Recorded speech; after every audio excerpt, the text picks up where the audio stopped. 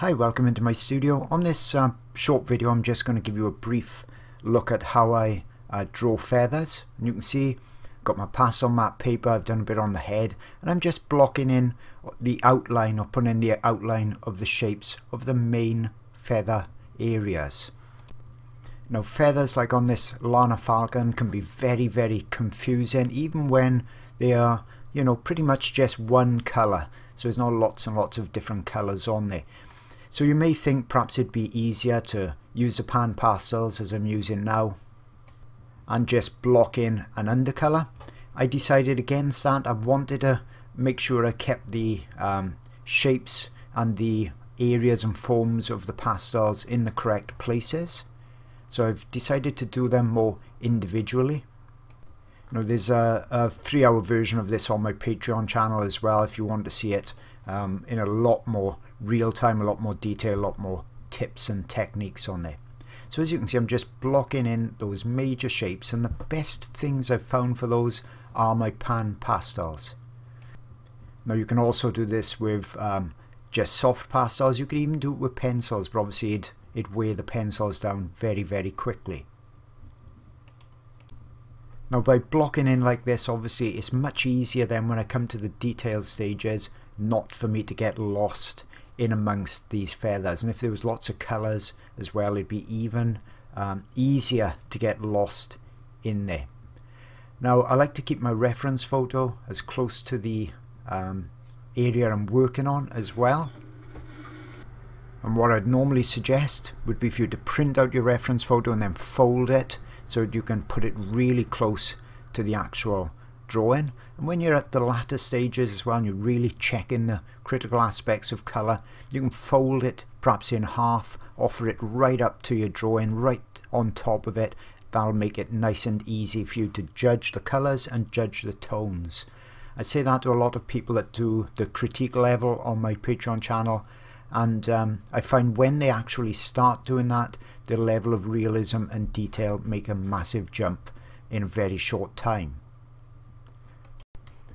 Now another beauty with Panpastels, I can mix the colours on a piece of paper. You can see I just got some printer paper on that bottom section of the video, and I'm using that to blend colours together to get the tone that I actually want there.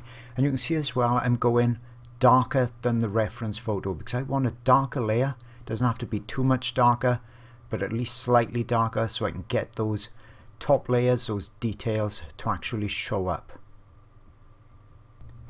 Now the chest feathers on this Lana falcon are quite soft looking, and you can see here I'm putting some of the lighter tones in with a pastel stick, and I've just sharpened that so that I've got a bit more control, or you can just use the squared edges on it. But you'll notice I actually blend with my finger quite a lot. Rather than get very distinctive marks on these feathers, I want to keep that softness.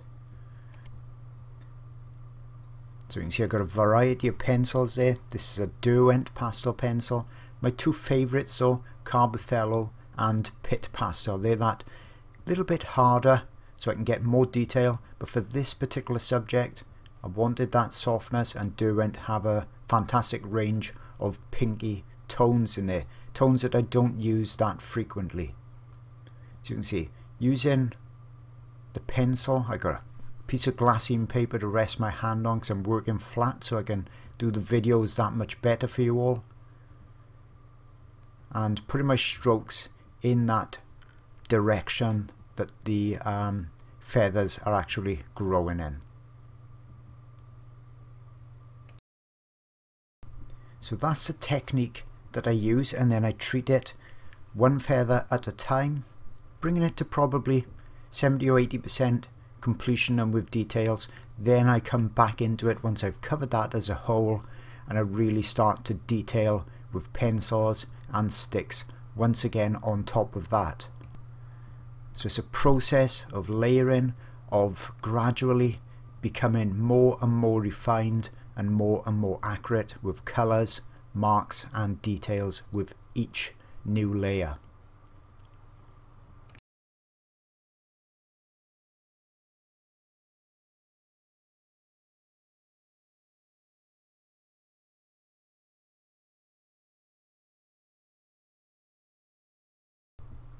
And as I mentioned, with each new layer more detail comes. I'm just finishing off a corner here once again with Panpastels. They're excellent for getting these subdued or blurred backgrounds. You can also see the level of detail I brought the bird up to as well. So there's lots of different types of feathers, different elements, from the hardness of the beak and the solidity of it to the glassy looking eye, that all those details on the face. So there's lots and lots to cover on this tutorial that I did especially for my Patreon art channel. So if you want to learn more details, you want to learn realism with pastels, I've got many hundreds of subscribers on there, and you can get videos like this and access to lots and lots of other videos for just about the price of a cup of coffee or two. So hope you've enjoyed this quick overview of feathers. Hope it's helped you, and I'll see you all again real soon.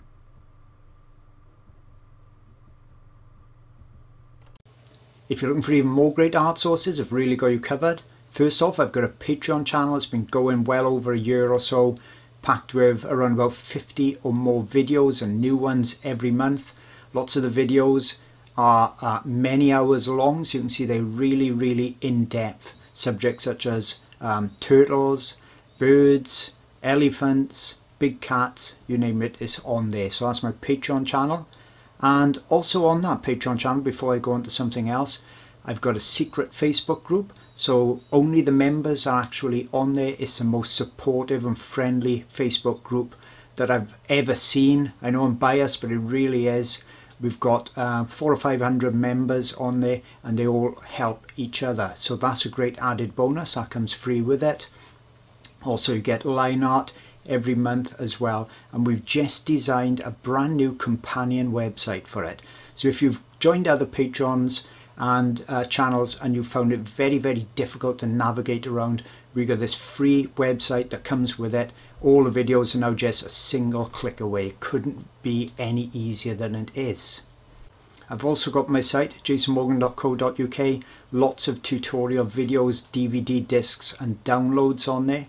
And if you're struggling for reference photos for your art projects, I've got some of those too. I've got 900 plus on my website, wildlifeart-online.com, and they will be copyright free for you, so you can paint and draw from them and sell your work with no copyright worries whatsoever.